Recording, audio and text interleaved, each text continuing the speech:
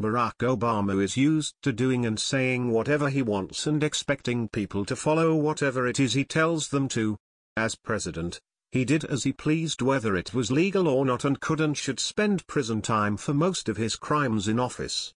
Instead, he's spent the last 6 months of traveling around, but has come to an abrupt end as he was just confronted with a humbling experience while trying to slip back into America. Once Barack became a civilian, he still didn't stray too far from the White House, not for love of Washington, D.C., but for his inability to relinquish control to President Donald Trump. The former president and his shadow government have stalked the new administration, watching and plotting against Trump's success as commander-in-chief.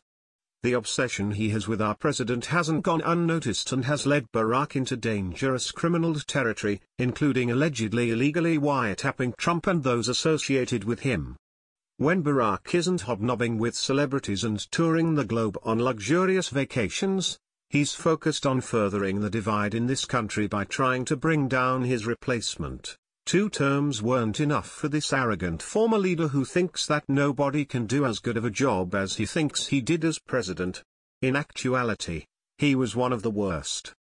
His narcissism seems to still be a struggle for him as he thinks that Americans love and miss him so much that he still maintains power over the people of the United States. He recently learned just how wrong he is. While attempting to sneak back into American politics and his former role as president, he found out that he's not really welcome here by citizens anymore who genuinely want to forget him. The vast difference in leadership between him and Trump is obvious, as the country is now experiencing a huge rebound in the economy and job growth, putting thousands back to work. This was all because of Trump making America great again and undoing all of the destruction his predecessor created and left him with. Barack took a break from vacation long enough to return to D.C. for a fundraiser last week that was attended by senior party members. Attorney General Eric Holder and Representative Nancy Pelosi were among the shady characters in attendance last week. A plethora of other Democrats were also there, all with the common goal in mind to rig the upcoming redistricting efforts in their favor. Yes, I'm right, reported. Unless you're a Democrat, it's not that common for former presidents to parade around raising money for these side causes. But Barack has different motivation. However, it was proven to be ineffective as not a lot of people are buying or caring what he's selling, despite the fact that he's supposed to have the biggest pull in his party, having been a U.S. president.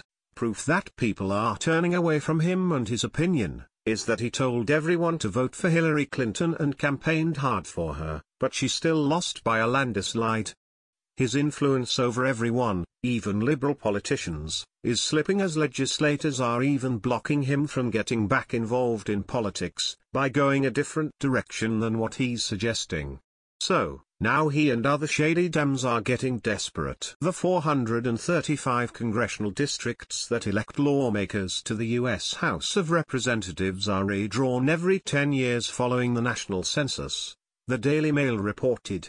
Local legislatures, and not the federal government or the U.S. Congress, redraw these boundaries. Republicans currently control the legislatures in 32 of the nation's 50 states. Democrats are going to new lows to take back control, and Barack is doing his best to help, both personally and through his shadow government. His point at the fundraiser last week was to devise a way for his part to redraw congressional districts to give them a better chance at winning elections in the future, since they can't campaign on merit and politics that people want. Restoring fairness to our democracy by advocating for fairer, more inclusive district maps around the country is a priority for President Obama, Barack Obama's spokesman, Kevin Lewis, said about the need to redraw boundaries as if that's somehow fairer. Barack speaks with a silver tongue and tries to disguise what's seedy and best for him as what's good for the country. He had 8 years to prove that he had America's best interest in mind and did just the opposite. People are wise to that disguise now that they have a real patriotic leader to compare it to and can see the vast difference between the two and the US today.